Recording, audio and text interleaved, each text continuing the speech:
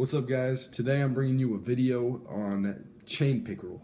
We're gonna clean it, we're gonna eat it, and we're gonna see how it is. They're a close relative of the pike, and I know people eat pike, so let's see how it works out. Alright guys, so we're here with our chain pickerel. He's kind of still alive, he's kind of gulping, but he's been out of water for about 45 minutes, so I don't understand. I guess these guys survive a long time out of water, so that's what the chain pickerel looks like. He got some teeth in there. As you can see, he is a little bit alive. I can feel his muscles contracting. So I'm just gonna go behind his head and kill him. Viewer discretion is advised. Gotta go throw it in my neighbor's yard.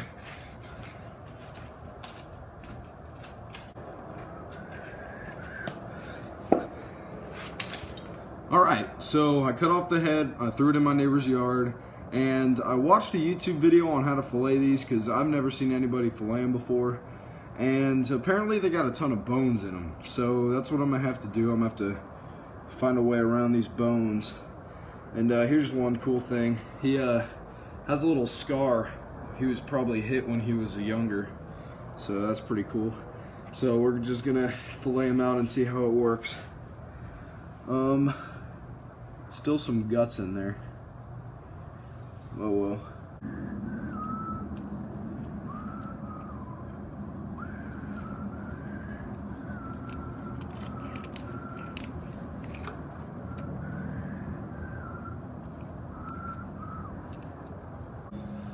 Alrighty, so from what I see so far from this fish, it's pretty white, so probably will taste good.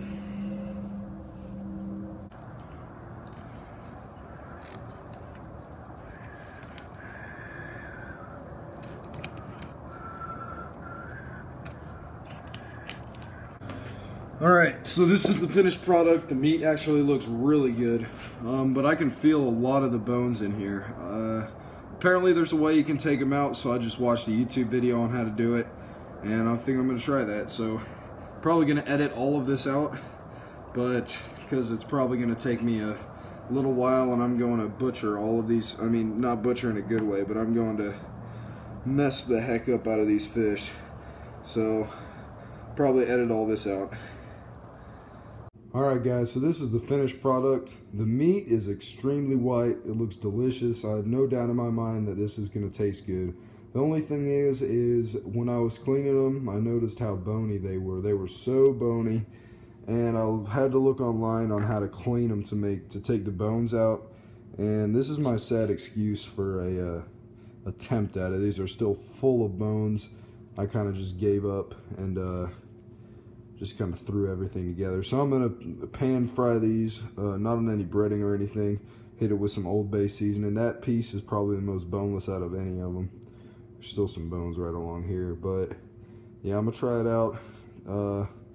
Yeah, I have no doubt in my mind that this is gonna taste good. It's just gonna be kind of weird picking out all the bones. So let's see how it goes.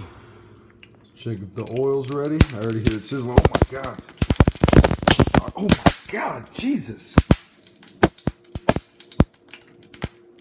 Maybe a little bit of warning first. Jesus Christ. I need to turn the heat down. That was just from freaking salt and pepper landing in there, dude. God, dude. I got the oil way too hot, bro. Alright, well, I'm gonna cook it and see how it cooks out. Alright guys, we're back where we started, and I cooked up the chain pickerel just with some salt and pepper and some olive oil right here. And they came out pretty good. They're firm looking meat, while they're flaky. As you can see right there, they're still really hot. And there is a ton of bones in these because I'm an idiot and I don't know how to clean them, so hopefully it won't be too bad. I'm gonna take a bite. Oh yeah, a lot of bones.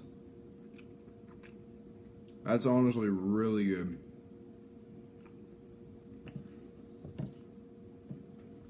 That's why they call them Y bones, as you can see right there. Little two sticks coming out of it, like a little crossbow or whatever they call it, slingshot. So here's another one.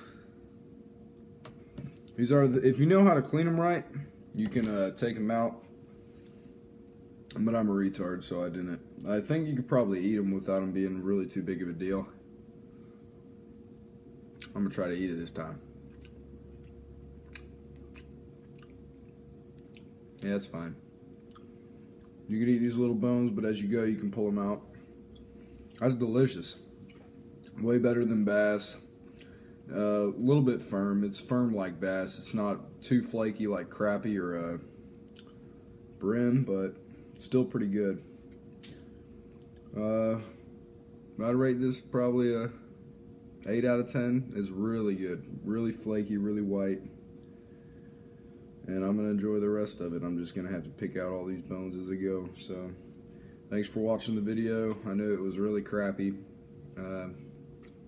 But please rate, comment, subscribe, and I'll see y'all later.